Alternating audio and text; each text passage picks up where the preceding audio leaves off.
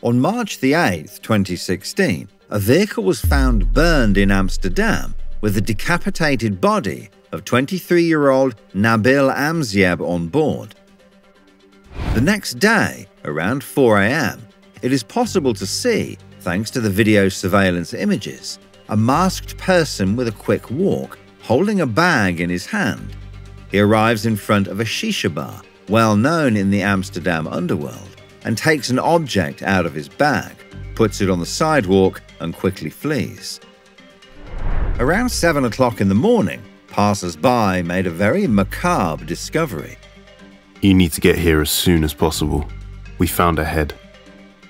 Is it a human head or an animal head, sir? A human head.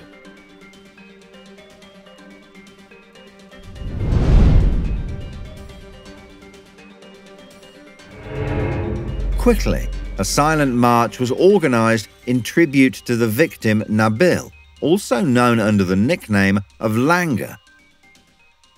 This terrible discovery of a head shocked everyone. This is a shock to public order. At first, it was not clear to anyone. Why did the latter become a target, especially since he was perceived by his entourage as being a real keeper? In an article published in 2013, we can even see Nabil with a drill in hand, posing with a very wide smile.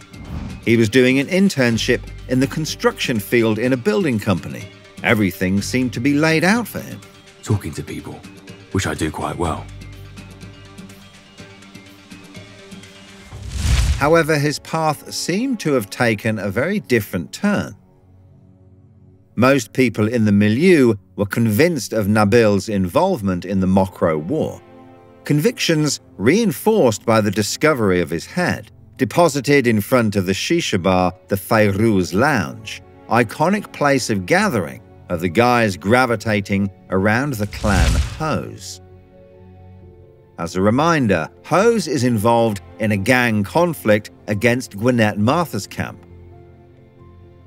The Hose group suspects the other side of having snatched a batch of cocaine in 2012 in the port of Antwerp, a coup in which various Amsterdam protagonists had jointly invested.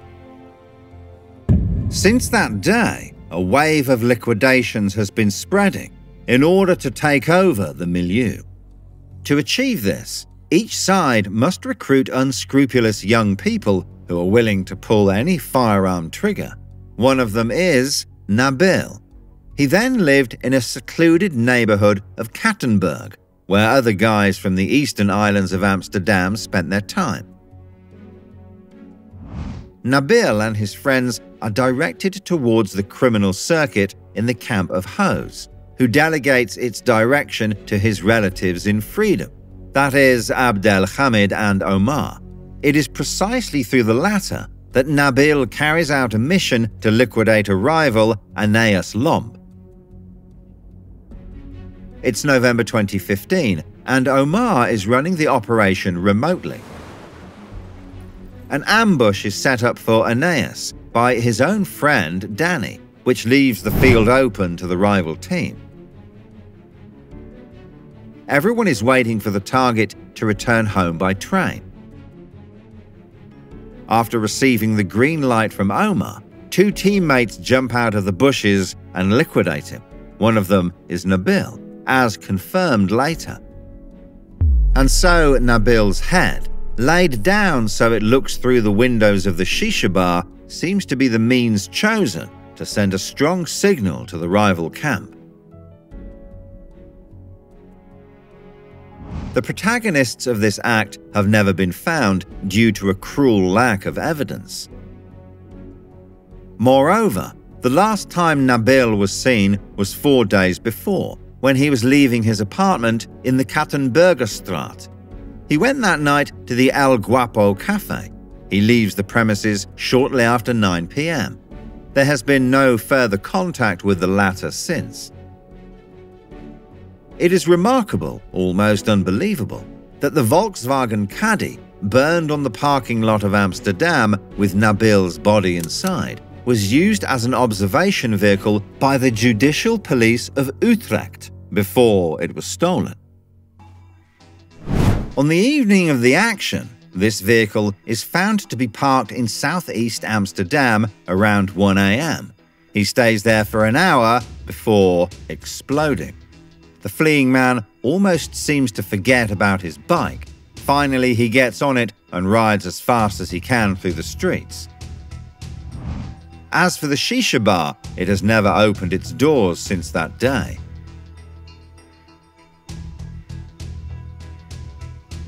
It should be remembered that most of the people involved in the Mocro War have known each other for a long time. As a result, they are sometimes even forced to eliminate their childhood friends.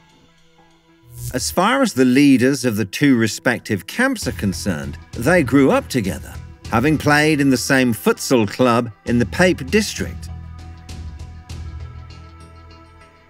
Ho's financial situation was quite different from that of his peers. Ho's father worked as an educator at the sport hall in Pape, now called Sportcentrum. This is surely where a certain passion for the sport comes from for the young Hose, who has the ambition to grow the local club in the neighborhood, known as ZVVT Knooppunt. Despite the conflict that has broken out between the youth of the neighborhood, a lot of crime money is invested in this club in order to revive it and make it rise to national level. For the investigators, it is mainly a toy of Hose, thus realizing his childhood dreams. The club is, for years, largely financed by his group, which pays astronomical sums of money from drugs, in what attracts the best players from all over the country, but also from Belgium, and just to come and play in the prestigious Pape in Amsterdam. The success is so great, with usually full stands, that the games have to be played in a much larger hall, in Sporthallen Zuid, from 2013, in a process of professionalization. It is also during this same year that the accountant of the group of Hose was liquidated by the rival camp. At the waterfront dance party in the Maritime Museum, two rival gangs occupy VIP tables, with other top footballers in attendance, when Suhail is suddenly wiped out by Gwinnett Martha's team, not to mention that even Aeneas Lomb was on the guest list. Followed a certain sadness in the milieu and especially a bad news for the club, which Suhail sponsored for years. As the finance man of the Hose Group, he had been ensuring that the money flow in the club was in order for years. However, the vacancy does not remain empty for long, because according to sources, another criminal from the Hose entourage takes over the role of financial director, Anas, alias Bololo. His name has already been mentioned when a contract of 100,000 euros was placed on his head by the presumed members of Rico's group. As a reminder, since Gwinnett was liquidated, most of his heirs have joined the organization of Rico the Chilean, who continues and leads the fight against the same enemies. Despite the knowledge of the danger he is in, Bololo does not hesitate to live fully. Detectives even photographed him in April 2015 while sitting in the stands at a game for his futsal club. Several liquidation attempts have failed to take down Bololo, who seems to have become an important target for Rico's team. In the encrypted messages exchanged between Rico and his lieutenant Knoffel on March 19, 2016, it emerges that the latter expresses his frustration about the fact that the decapitation of Nabil, which occurred 10 days earlier, had little effect on Bololo. Finally, his luck ran out in 2018 when he was liquidated. But let's go back to ZVVT's Knooppunt. With each victory of the club, the discontent can be heard in the reactions of the fans of the opposing clubs, who feel that they do not have the same budgets to be able to afford to bring anyone in their teams.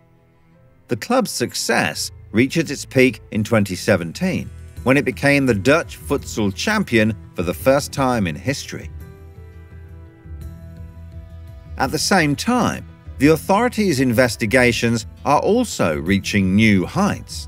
It is becoming increasingly clear that the club finances itself through illegal activities. The detectives go there to follow the games live, paying close attention to the fans sitting in the stands, some of whom are already on the blacklist. Finally, in 2018, a thorough investigation confirms the suspicion that the criminal underworld had totally permeated the futsal world. The municipality deemed the potential risks too great and banned the club from training and holding matches in Amsterdam. Several attempts were made to play elsewhere, but the club had to disband because no stadium wanted to host them. The objective of the authorities was thus achieved. It should not be possible for criminals to have role models because they fund such a successful club. Before you know it, the idea may arise that futsal is only for criminals.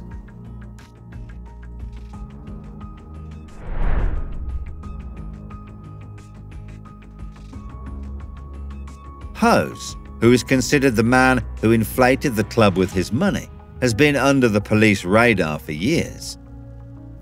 It is remarkable that he is almost never officially identified as a suspect in any of the liquidation investigations, despite the omnipresence of his name in the milieu. He flees the Netherlands to Morocco, where he is sentenced to only 4 months in prison for identity theft. On the very day of this verdict, a stream of messages between the leading members of the Hose organization is exchanged to keep morale up. Salam, brothers. Today we are waiting with great anticipation to see if our brother will make it. We failed. We did not show unity. And we fight for each other, so please never forget that. Karel is super important. And once the verdict is in, Abdelhamid adds, "We must progress. We are too immobile. We are a company. Don't stand still. We have to get Karel out. We can only do it if there's a mutual agreement. We must act. We have to make people crack."